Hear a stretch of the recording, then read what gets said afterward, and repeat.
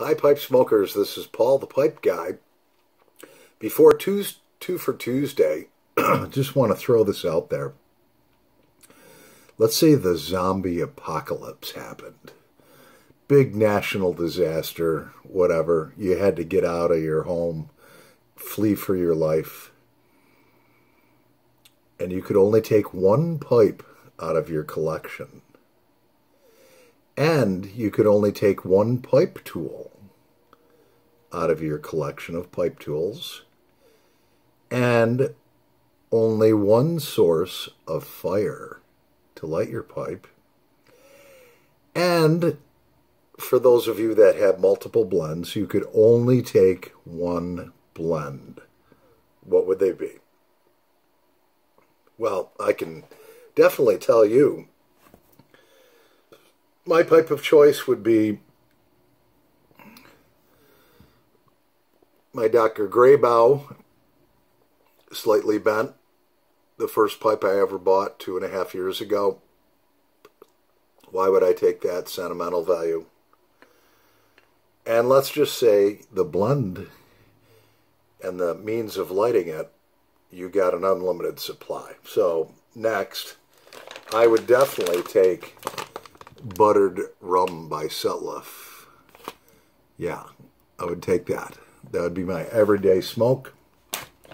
As far as my pipe tool, I would take my multi-pipe tool, which has a little poker, a tamper, and a scraper. That would be my to-go. And as far as fire, I would definitely take a Bic lighter. Oh, but yeah, you have to have these pipe cleaners. So, anyways, just food for thought before 2 for Tuesday. 2 for Tuesday is going to be delayed just a little bit. I'm waiting on a call from my mother in Boise, Idaho. And she's getting married in October, almost 3 years after my father's death.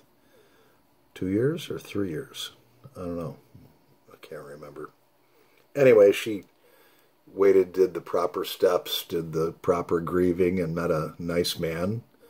She's 75, and he's a little younger. He's 70. Seems like a real good guy. He's from Texas. Yeah. So I'd like to hear answers back. Yeah. Your favorite pipe that you would take if you could only take one. Your favorite blended tobacco if you could only take one. Your pipe tool if you could only take one. And a source of fire to light it. Because without that, what are you going to use, a magnifying glass? It's a cloudy day, I can't smoke. Anyways, I'm Paul the Pipe Guy. We'll be back shortly with 2 for Tuesday. Yeah. But I do want to hear some responses. I'm interested in all your responses, as many as can possibly be.